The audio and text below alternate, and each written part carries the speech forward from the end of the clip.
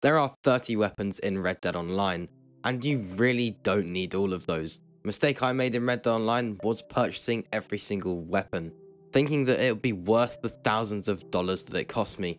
But it didn't take me long to realize that that really wasn't worth it, since there's only really a few weapons that I actually tend to use. So in this video, we're going to be going through the weapons you should be using in Red Dead Online. But before we do get into all of that, be sure to like, subscribe, and hit the notification bell so you never miss any content just like this. So, getting back into the video. We're going to start things off very basic by looking at the weapon wheel. The weapon wheel consists of 2 revolvers or pistols once you have reached level 25, which we'll get into in a second, and then 2 sidearms. You can also have a few side weapons that you can craft from pamphlets, but we won't be looking at those in this video. And there is already a video that I've made that goes through all of the pamphlets in Red Dead Online. And if you want to watch that, a link to it can be found in the description.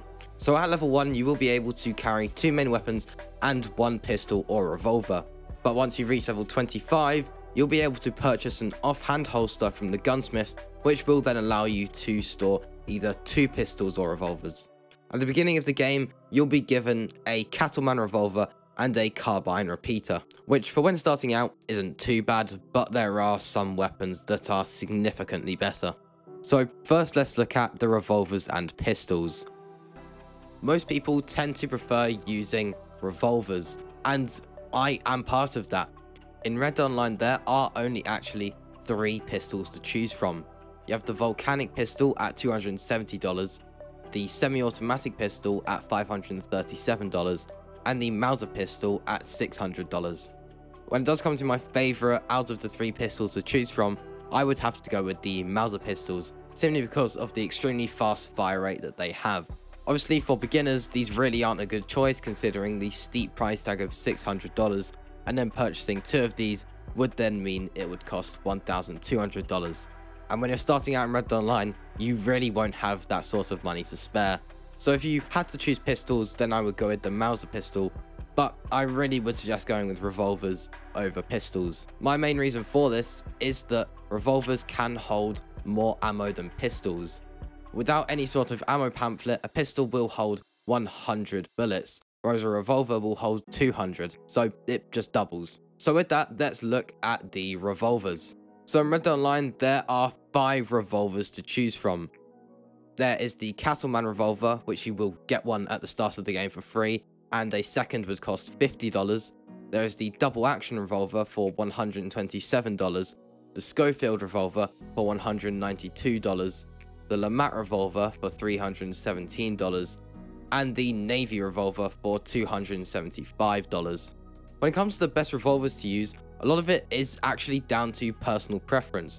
There isn't really a certain revolver that is known as the best revolver in Red Dead Online, but I've noticed that the most popular seems to be the Navy revolver, and I can see why that is, but when it comes to the Schofield, Loadout, and Navy revolvers, they're all very similar. The only 2 I really wouldn't recommend using in the long term is the double action revolver and Cattleman revolver.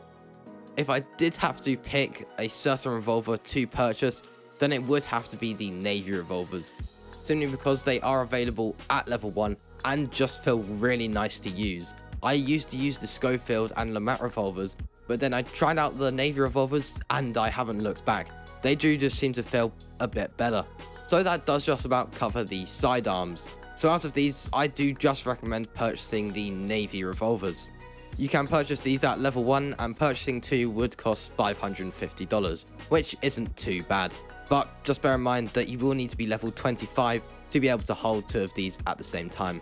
So next up, let's look at the rifles. In Red Dead Online, there are 4 rifles: the bolt action rifle, the varmint rifle, the Springfield rifle, and the elephant rifle. So most of these rifles actually have different purposes. The varmint rifle is only used for the collector role and sedating animals, and if you are hunting small carcasses. Whereas the elephant rifle is just used on those big legendary animals because it does deal the most amount of damage. When it comes to the best rifle in Red Dead Online, most would agree that that is the bolt action rifle, mainly because it is the perfect rifle for hunting. That doesn't mean though that it should be the only rifle you purchase. you will need to purchase the varmint rifle, and I would also recommend the elephant rifle too. The bolt action rifle is perfect for hunting those large and medium carcasses, but you will need the varmint rifle for the collector role, the naturalist role, and for hunting small carcasses. And then the elephant rifle is pretty necessary for hunting those legendary animals in Red Dead Online through the naturalist role. So with that, we can see that the only rifle that I don't recommend purchasing is the Springfield rifle. This is unlocked at level 38 and will cost $156. I just don't think this is a necessary purchase since you already have the bolt action rifle, which is better. So next up, let's look at the repeaters. There are 4 repeaters in Red Dead Online, those being the carbine repeater, which you will get at the beginning of the game, the Litchfield repeater, the Lancaster repeater, and the Evans repeater. When it comes to repeaters, these don't really have a specific use in Red Dead Online.